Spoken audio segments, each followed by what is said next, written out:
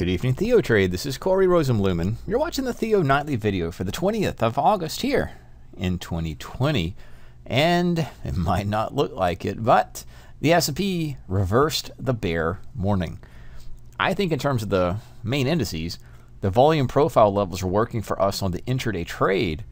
But don't forget this, the NASDAQ pushed all the way, not just a little bit, but majorly to new all-time highs. That's on the strength of the titans of tech, or our monsters of tech. This is our TheoTrade symbol. And the way we calculate it, it's just the way Don does the weighting of the top 5 stocks in the NASDAQ. Beyond that, the Dow mini futures, the Dow Jones index, still stalls at this 28,000 roundy, which is our key pivot point. We'll go into volume profile. That's what these yellow and red lines are.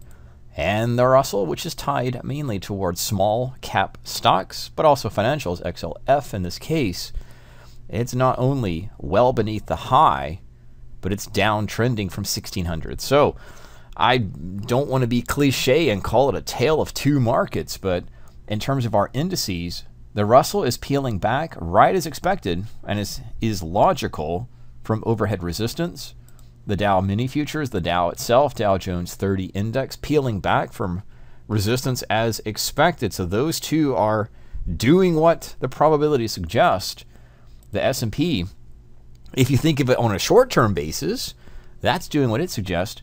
It's just the NASDAQ keeps getting stronger. And that is in large part because of, I actually have a little FANG stock right here. You can do this yourself. All it is putting the stocks, and I have a 4 grid, and that's just right here under the Thinkorswim platform. You can create as many charts as you would like, but I'm doing 4.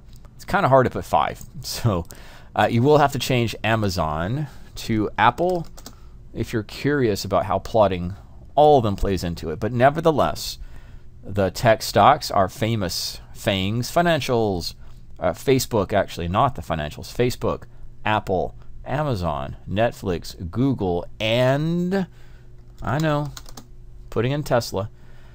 These are just strong tech stocks that keep getting stronger. But that's the logic. That which is strong does tend to get stronger.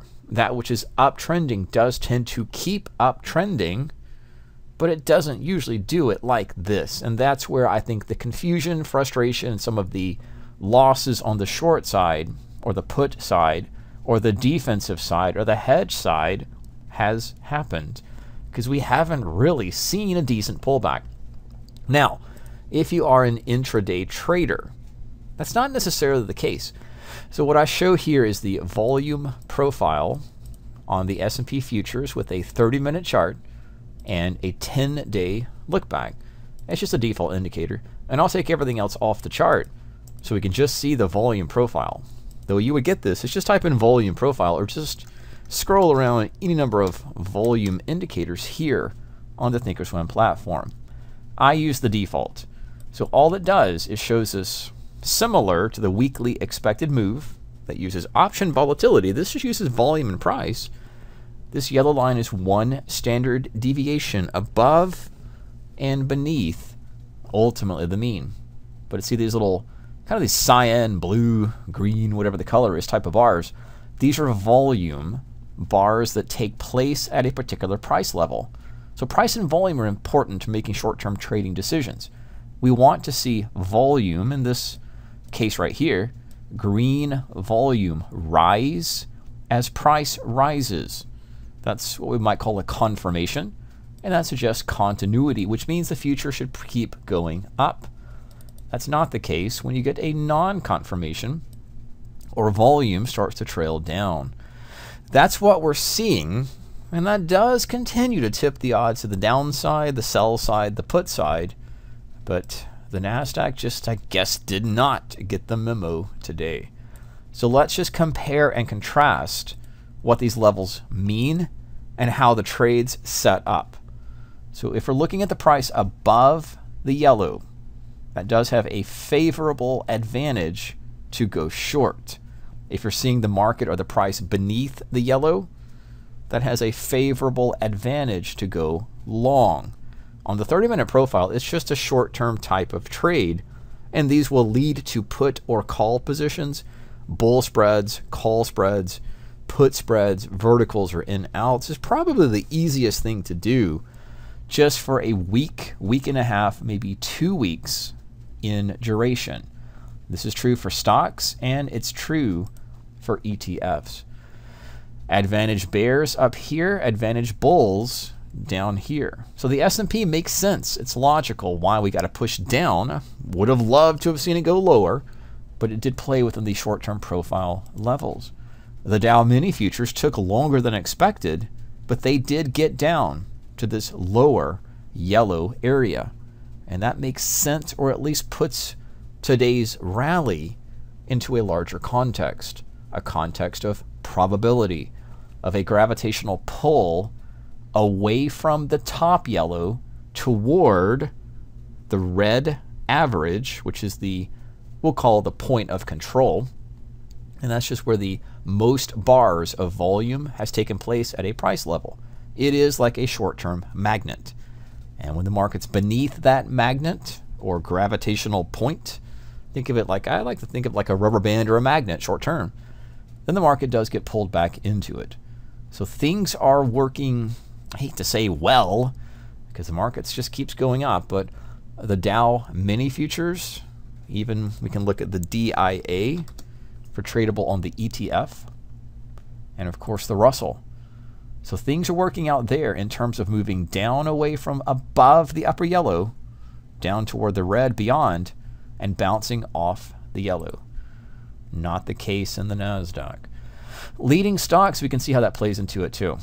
So you can play individual stocks. Here is PayPal, and see the short-term advantage to go bearishly or cap profits, take profits from a move from the beneath the yellow to the upper yellow. And lots of ways you can use this. This is not the only way to use the profile. Nevertheless, this gives structure, a context to things that may seem confusing or frustrating. It is the logic of a bell curve, a standard distribution type of setup, like a bell curve, really. So when the market's above, that favors the downside to pull back toward the mean. And when it's beneath it, that favors the market pulling back or trading up toward the mean. This is mean reversion, or reversion to the mean 101. Does it always work? No. But it's the same type of logic that we're having in weekly expected moves. More than not, weekly expected moves contain the price. When they don't, it can lead to breakouts. There's where the risk twist spreads play in. That's where the back ratio profit, when the market pushes and trades outside the expected move. But more than not, it will trade within those parameters. And that's been the case recently in the S&P. So that's the same logic. Same logic for the profile. Now, outside of that, we just have to deal with the reality that the tech sector, specifically, I'm showing the weekly expected moves, but going back to our chart, the tech sector, which is XLK, is and remains strong. The NASDAQ is and remains strong. The Qs, which we can trade on an ETF basis or options in the Qs, short-term swing trades or puts and call spreads, they just remain strong, and that's in part because the monsters of tech remain strong. But I've been showing scans of other stocks that are also trending up. So we'll update this trending stock scan. It's good, right? We can trade multiple things, multiple products, and focus on different opportunities, but it's a crowded trade. A lot of people are catching wind, if they haven't already, to the strength in technology, and yes, we can ride the coattails of the marching bull, but there are other things happening outside the market, and not all of them are bullish. Some of them are actually quite bearish, and that's being glossed over or missed by a lot of traders. So keep that in mind as you're looking at your charts, your studies, anything you do for homework or individual stock plays. It's not all bullish, despite the fact that the NASDAQ and Qs and the XLK are making all-time highs. In fact, it was the only sector up today, which is quite interesting. It just shows a rotation of money within the market itself. But there are still stocks making new 52-week highs. they include common names that I reference as many times as possible within these videos or during sessions. So all this is a stock list in the S&P 500. You can change it to the NASDAQ or change it to the Dow or other indices like the Russell if you would like. And the way you would change that is go inside the watch list right here, scan in, and just change what you would like to do. The NASDAQ, the Russell, the Dow. And the Dow is only 30 stocks, so that might not give you a lot of candidates. But these stocks are making new all-time highs. In some case, this is a scan for 52-week highs. Apple keeps popping up on the list. Adobe, Synopsys, Salesforce, and of course my favorite, McCormick. But also Target, D.R. Horton, and some other names too.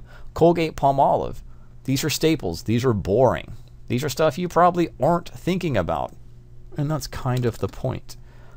They're slowly, gently creeping their way to the upside and giving opportunities to trade in that direction. And that's especially if you do not like trading something like, oh yeah, you might like trading volatility. But if you're more like me, I like calmer stocks. I like stocks that don't move $100 in one day.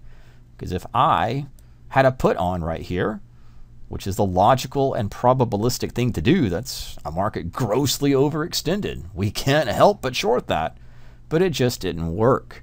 I don't like this. This is not what I like in terms of being a trader, is trading things that don't seem to make sense, things that are overbought, things that just keep going, and they neither give me entries to short nor go long. So little boring stocks might help with that.